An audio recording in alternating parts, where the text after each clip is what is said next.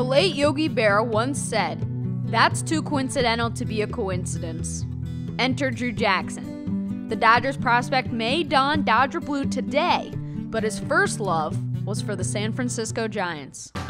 Yeah, I was a diehard Giants fan growing up, watching Barry hitting all those home runs, and yeah, I hated the Dodgers when I was a kid.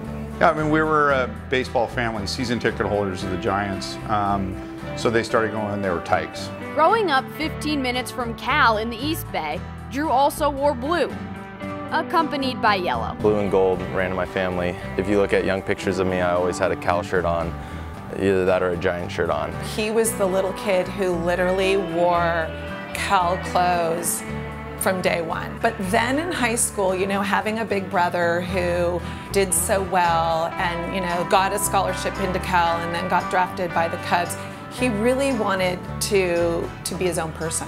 So I started to see the potential of him possibly going somewhere else. It was funny, I actually got offered from Cal on a Monday and took a visit there, and then the next day I went to Stanford and had a visit, and I got offered that day. And it was funny because on Monday I was like, oh, I'm for sure gonna go to Cal, like this is my place. But my dad's like, let's go to Stanford, let's see how you like it. And I went and I fell in love with it, and when they offered I was like, I can't turn this down. We got back in the car and he just laughed and said, Mom, how could I ever say no to this? What do you think the final decision was to push you to go to Stanford? You know, just doing something different. My brother played baseball at Cal, you know, he kind of made a nice track for me to follow, especially since he was already in pro ball when I was leaving high school. So part of it was I wanted to kind of do my own thing, but at the same time I'd heard great things about Stanford. The decision to choose Stanford was huge, but even that could not compare to what came next. A trade. The Mariners sent the lifelong Giants fanatic to L.A. California.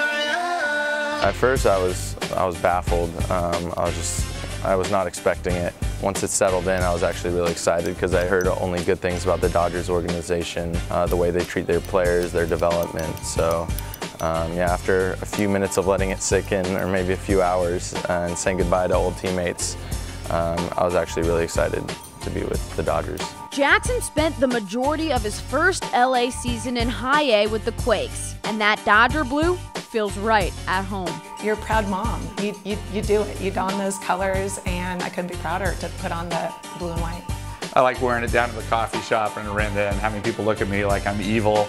Katie and I have all just finished coming back on Southwest from spring training. It was an all-flight with all A's fans and Giants fans, and I remember people walking down going to their seats, looking over at me like I was some sort of parasite.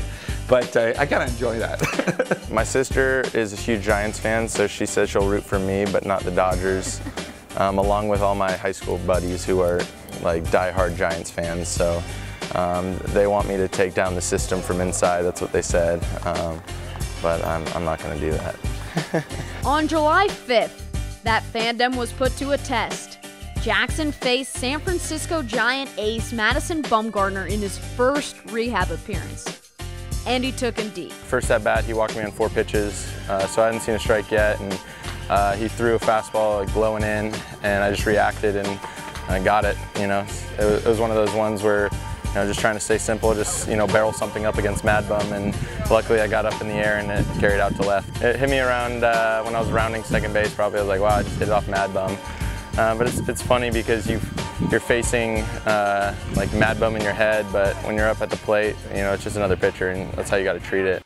Fast forward to 3.5 weeks later, on August 1st, Drew Jackson got the call to Double-A Tulsa, his next step as a future Dodger.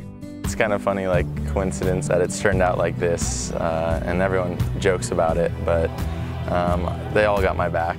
The Los Angeles Dodgers must smile at a Giants fan playing for their team in at least one regard. For every level Drew Jackson climbs, another San Francisco hat turns blue and white.